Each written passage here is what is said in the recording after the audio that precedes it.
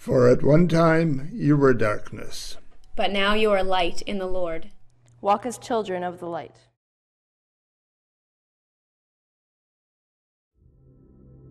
Man, is it ever dark in here? I can't see anything, and I can't find anything. It's impossible to do anything. Where is that plug?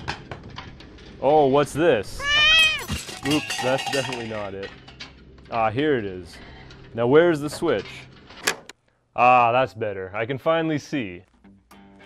That's what EvangelFest is all about.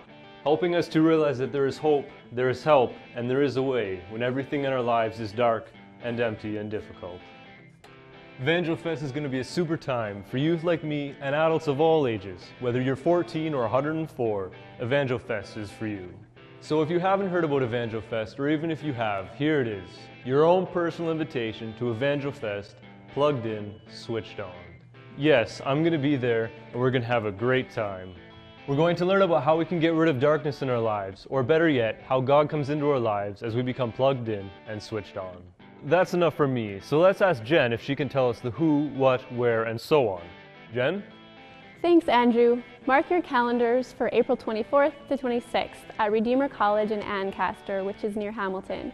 They have great facilities, including good conference rooms, and we've got some cool speakers lined up with Pastor Cy Van Nanen and Michael Gillingham. Did I mention that there's going to be time for sports and for refreshments and discussion too? Great, but what about friends? Can I bring any? Sure, we hope that you'll bring lots of friends, and parents, grandparents, aunts, uncles, all kinds of people. EvangelFest is for everyone. Great, I can't wait. It's going to be fun. We'll see you at EvangelFest. We are filled with great joy, inexpressible, glorious joy.